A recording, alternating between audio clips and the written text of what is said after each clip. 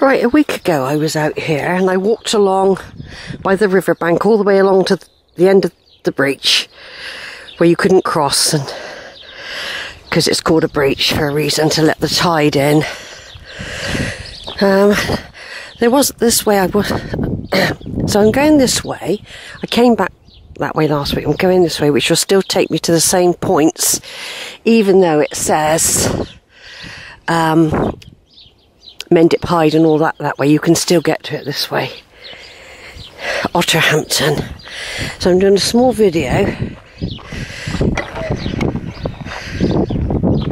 because this was the way I was supposed to come back.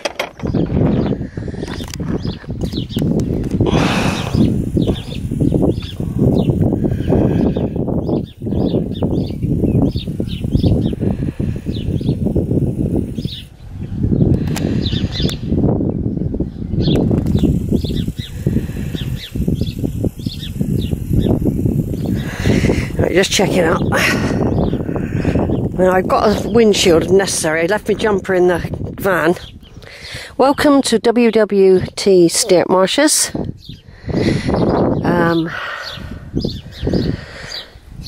So here we go. I'm not going to video for long because it's just a path. It's all new to me, this. I haven't done this particular walk before. It's good for cycling, it's good if you've got a trike, it's good if you've got a pram, it's good if you've got one of those mobility scooters, it's good if you've just got a pair of feet. It can take people, disabled people, out into the countryside, for example. You're not going to be necessarily influenced by cows or anything. Right, over and out for a minute.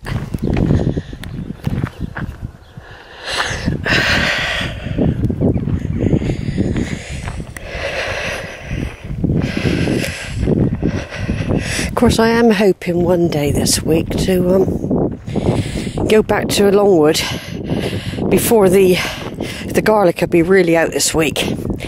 So I might do that tomorrow. I'll see what the weather's like. It doesn't really matter now. This is the spring. This is the weather you can get out in, unless you're going to have heavy thunderstorms or anything like that. This is the weather to get out. I just hope I haven't made a mistake leaving my jumper in the van. Just hope that's not a mistake, although I've got my windshield. Already my bag is heavy, and that is mainly because I have to carry extra fluids now. It's summer. So I've got one medium-sized bottle. I can't tell you exactly. Unless I get the bottle out, I can't tell how many a litre or 2 litres, I don't know, litre probably, and a smaller one, and a very, very small bottle of juice, fruit juice. I'm not expecting this to take me long, but then I always say that, and then I'm out for about 4 or 5 hours.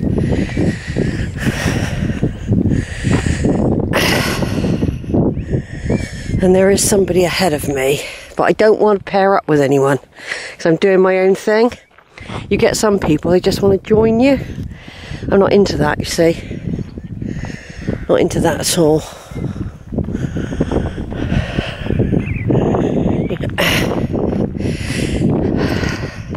And if I feel that's going to happen, I just divert. I don't mind being friendly, but no, I'm not. If I want to go out in a group, I would start with a group.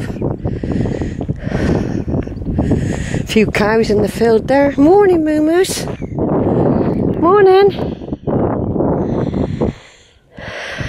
I didn't study the weather forecast in detail, but it just said it was going to be okay. But as I was leaving Weston-super-Mare, I noticed the sky changing from bright blue like it was this morning to overcast.